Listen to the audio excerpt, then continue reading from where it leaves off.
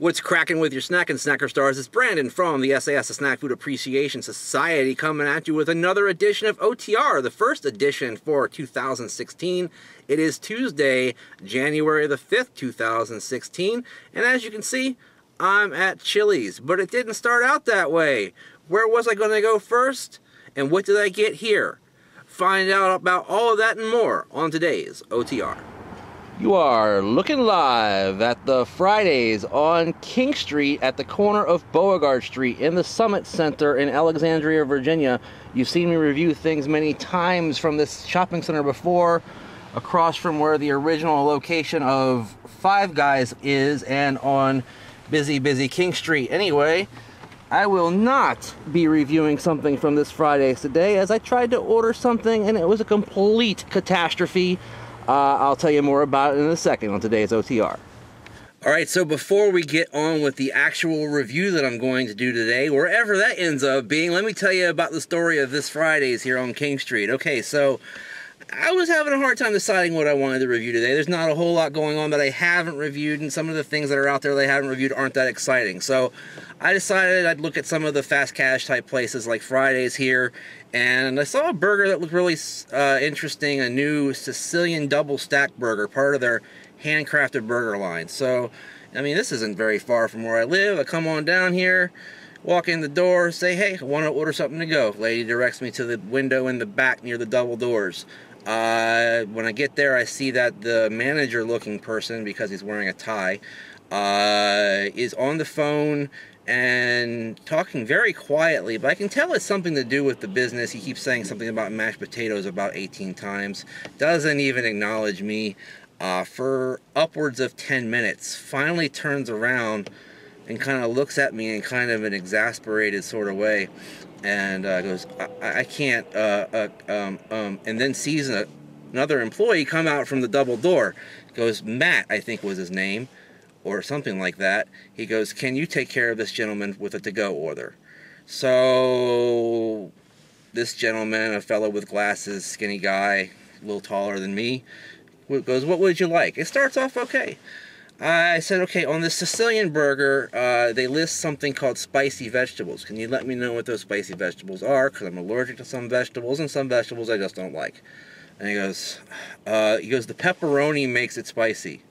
And I'm like, right, I understand that, but what are the vegetables? He goes, I don't even know. He's going to leave it at that. I said, well, can you find out for me? Very exasperated, goes, yeah, and turns around, goes back through the double doors, goes back there, comes back about 3-4 minutes later with his phone with a picture of some kind of ingredients. It looks like a picture almost of a cheesesteak or something like that, with peppers and onions and stuff on there. Apparently, it seems to be green peppers, and I don't really like green peppers, you know. I just don't dig them, and if they're going to be on my burger, they might ruin the entire experience for me, thereby creating a negative review. So then I said, okay, cool, can I get this burger without those? He goes, I don't even know if that's possible. And he walks back there again. Comes back out, walks completely past me, goes to another table, turns around and goes, yeah, it's not even possible to make the Sicilian burger without those vegetables. And I said, okay, call me dumb, but I don't even understand this right here. You're saying that it's not like made back there, this is something that comes already pre-assembled or something like that? And he goes, yeah. So basically, what he's leading me to believe is that these burgers are not even assembled in the back. Like, they don't even put a bun down on a plate, cook a burger, put the burger on the plate, and put everything else on the burger. This son of a bitch is all in one package, I guess, and microwaved, is what he's trying to tell me. But this fellow, this gentleman, is so monosyllabic, he cannot express to me what the hell he means anyway. And he didn't seem to be one bit bothered that I wasn't going to order from here.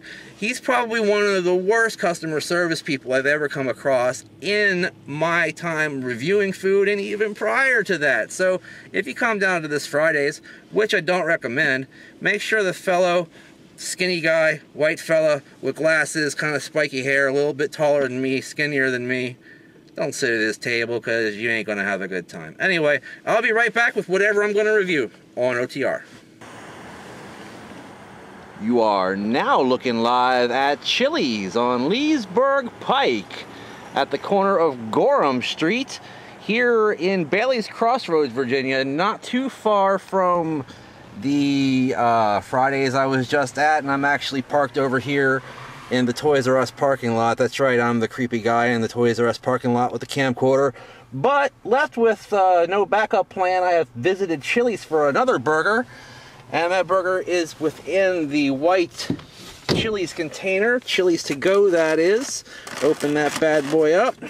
And what they call this burger is the sweet and smoky burger. And I had a hard time choosing between this and another burger. I forget what that one was even called, but it was practically exactly the same. And what we have rocking here is a bakery style bun, because everybody's doing these bakery style buns that look kind of brioche nowadays. Take that off of there.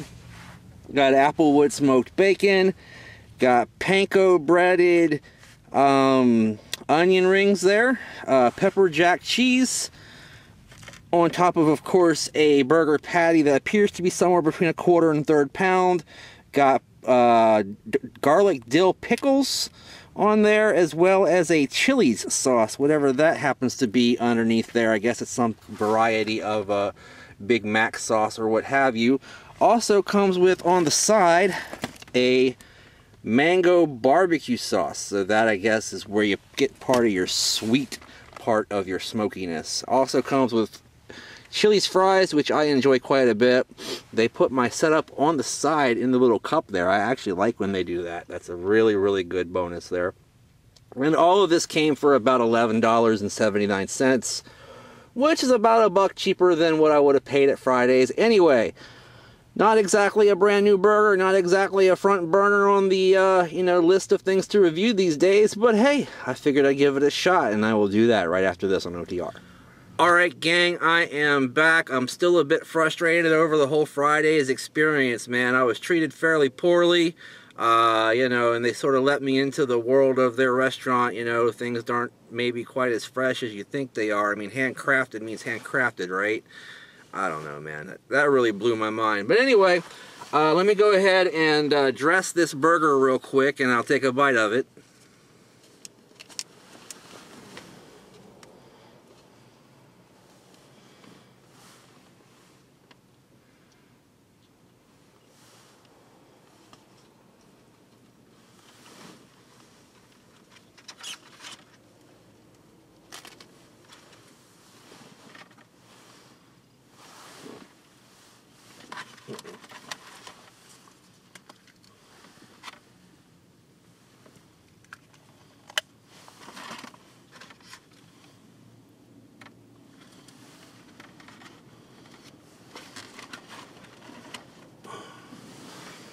Three, two, one. Alright guys, I added the tomato and the whole leaf lettuce. I did not add the pickles because there's already pickles on here, and also I did not add the red onion ring that was in there. I don't like raw onions on my burger.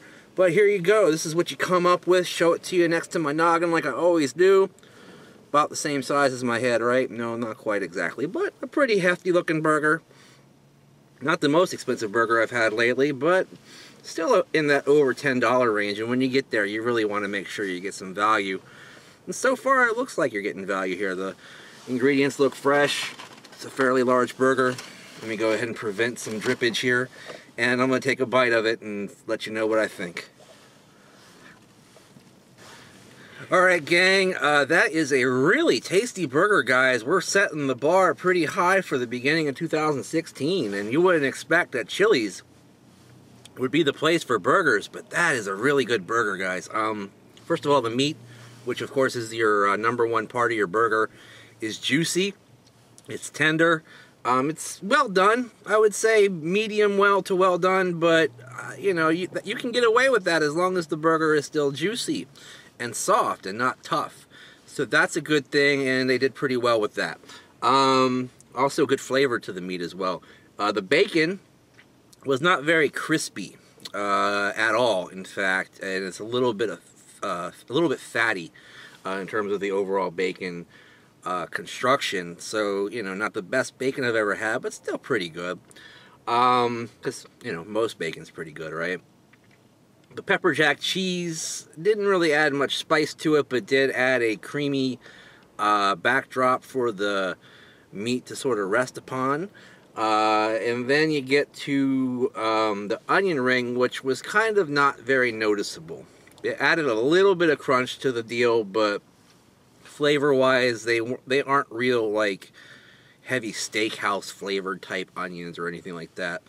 They're very mild tasting, so it didn't really make much difference in the flavor of the burger. And plus, they didn't look anything like what they looked like on the menu. On the menu, these panko onion rings on this burger looked about as big as the burger and were relatively thick. These are tiny little onion rings. There's like 2 or 3 of them, you know, just thrown under there. In fact, when I first looked underneath the bun, I didn't even see the onion rings. And I drove back across the street and was getting ready to complain before I looked again and noticed that, yeah, they're on there. So boo on me, right? I like that mango barbecue sauce. It's got a nice tang to it. Little bit of, you know, sort of a sweet thing going on. No spiciness, however, unfortunately. And I don't really get where they say smoky or sweet and smoky or whatever they want to call this one, because I don't get any smoke to it whatsoever.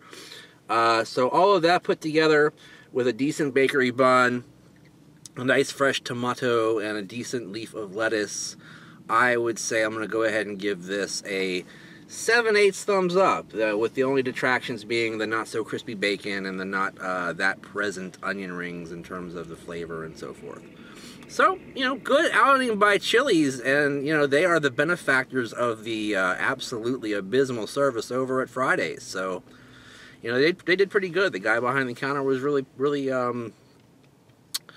friendly, and he was multitasking, unlike the manager over there at Fridays. And, you know, I am going to drop Fridays a line about this, because I don't normally do a lot of that kind of thing where you follow up with a complaint. But, you know, I don't think that they're going to see this video, so I really think that they need to know what happened over there at Fridays today.